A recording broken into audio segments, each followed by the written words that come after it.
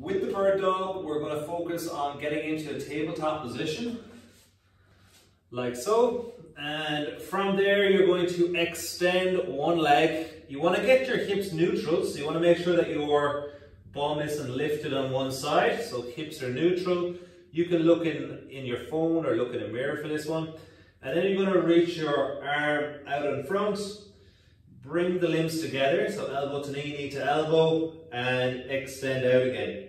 Now you're going to do roughly 10 reps and then switch sides. So other side, you're going to extend your right leg this time, again making sure that the hips are neutral.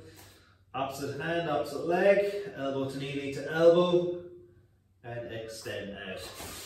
So that's the bird dog. It's a really good exercise for glute and core activation.